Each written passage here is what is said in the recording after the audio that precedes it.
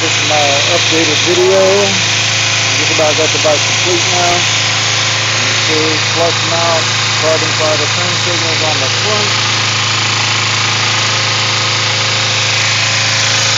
The gas cap, sealer.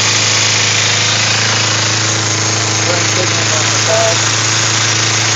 I irrigated under the tail light with a handle under. The bike does run great now. Close up here, the gas cap,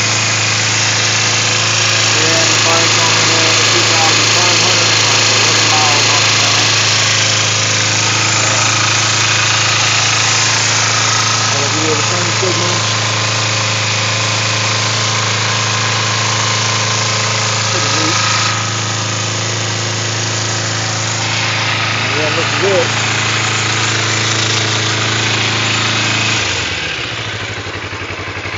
The bike runs good. I really enjoy it for a small bike. I really like it. I got everything just about done on it now. I had to replace turn signals and clean the carbs and new battery, and the gas cap was bad. I had to replace all turn signals.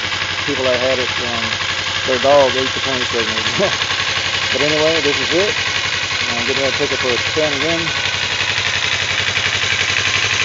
Again, this is a great bike. The lightnings I had to do to it was well worth it. Got it for a steal, actually. Real cheap off Craigslist, but it had been sitting for a couple of years. But it hadn't been ridden much. It was just sitting outside. The locks had froze up on it, which was normal. And the gas tank, and people had attempted to remove the old gas cap, just couldn't get it off with the screw underneath the lid. I finally got that out and replaced it with one of these aftermarkets that screw on. Makes things much easier and don't have to worry about that freezing up anymore.